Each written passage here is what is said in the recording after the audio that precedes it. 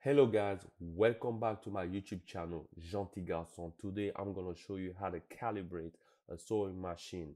We're gonna be working today with the brother LX3817. Don't forget to like this video, subscribe to my YouTube channel, and turn on the bell notification in order for you to receive more videos like this. The tools guys we're going to be using today is the Phillips screwdriver and a 2mm Allen key. Let's go ahead and turn our power switch on and see what is happening here.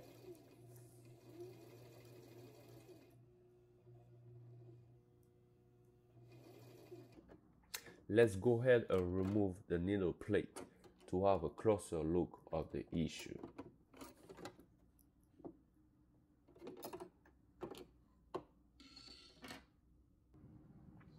Alright, so as I am manually operating the hand wheel of the machine, so the top needle doesn't pick up the lower thread.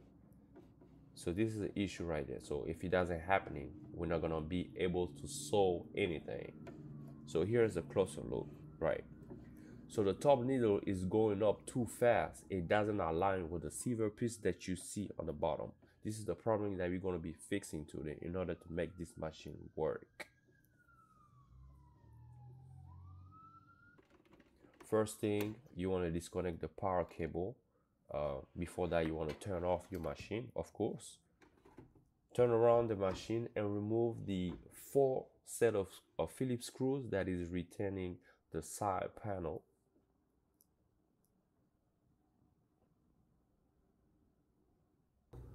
Right, so guys, as you are removing your screws, keep in mind you want to organize your screw. You want to remember exactly where each screw came from. So make you a picture or make you a diagram so you remember where each screw is going back. So that's very important. Remove the screws on the bottom of the machine as well. Remove the pattern selector dial as well. As you're removing this little side piece on the side in front of the machine, there's an additional Phillips screw that you need to remove as well. So keep in mind, keep your screw organized, don't lose them up, keep them organized. So here we have the beautiful sewing mechanism reveal.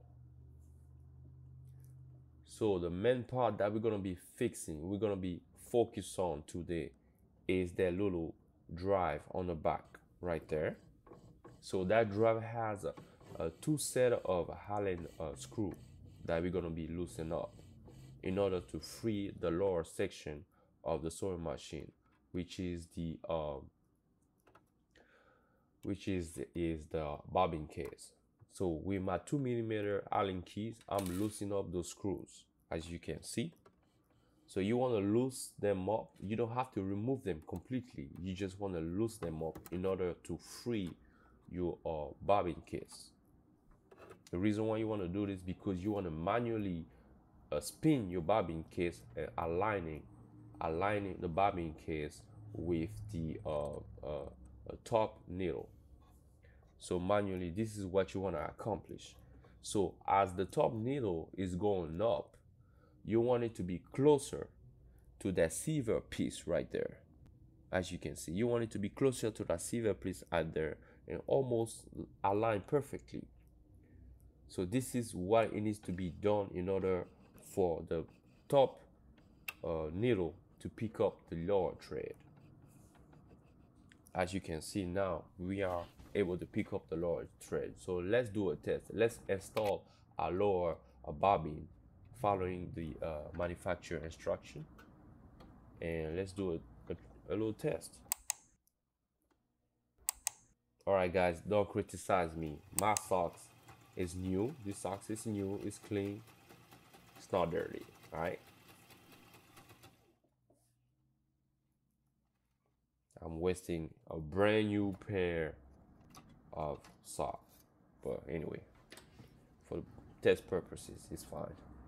Here we go. It seems like it's working, right? I don't know how to operate it, but the people that operate this machine on a daily basis know what I'm talking about.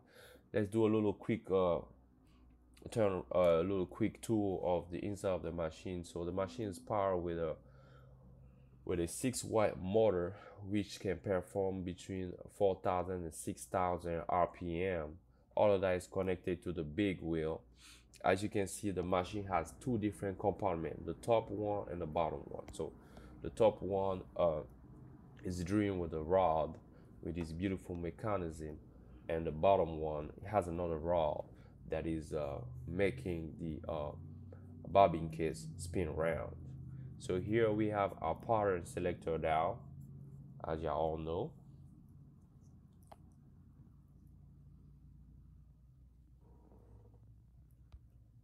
And on the back, the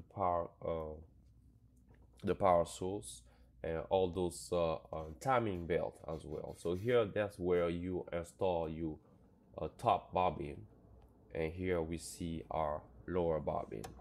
So thank you guys for watching this video. I see you guys next time for another either calibration video or repair videos. Hey guys, there's one part I forgot to mention. After you align your bobbin case and the top needles, go back in there and tight back up your Allen keys. Don't leave them loose like that. Tie them back up. It's very important or it's not gonna be good. See you next time.